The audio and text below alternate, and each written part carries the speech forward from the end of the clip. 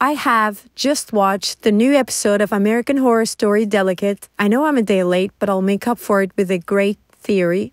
I'm immediately diving in. You know the weird bird goat ladies Anna kept seeing in the episode? I don't know what to call them. I'm sorry, but I think I know who they are. And it's related to Siobhan. Did you notice how these two women all wear black from head to toe? Do you know who else always wears black on the show? Siobhan. All of her outfits so far have been black. Now, look at this moment from a trailer for season 2. There are two ladies next to Siobhan who are also wearing black outfits.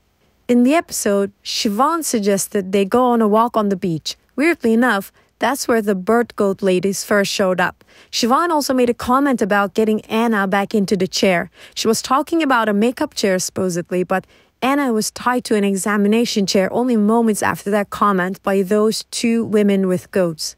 Here's what I think. Siobhan and the two ladies in the trailer are part of a cult or a coven, and they actually work together.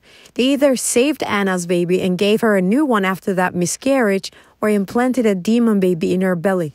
I also think Miss Preacher is part of the same cult because she also wears black and has a similar outfit to the two women. Maybe she was part of the cult and left and is now trying to warn Anna about them. I also think she was the one who hacked into Anna's calendar as she wanted to help her somehow. This is my main theory after watching the first 3 episodes of the new season. I still think the husband is suspicious because he seems to be cheating on Anna with that Sonia woman.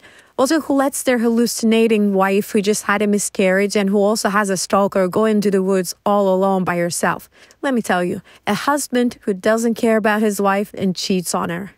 By the way, that house manager is creepy as hell. Why was she staring at Anna at the end of the episode? I think she knows something and is part of the evil thing that has been going on. Also, did you notice how the women at the store was so similar to the one in the bathroom in the previous episode? I'm not talking about physically, but they were both overly smiley and touchy-feely, wanting to touch Anna's belly. I thought it would go as weird as the bathroom scene, but thank God that did not happen. That's all I want to say about this episode. I think the baby lives, but how will be answered later. Tell me your theories in the comments below. Subscribe to Hometown Skeptic for more videos like this, and see you soon!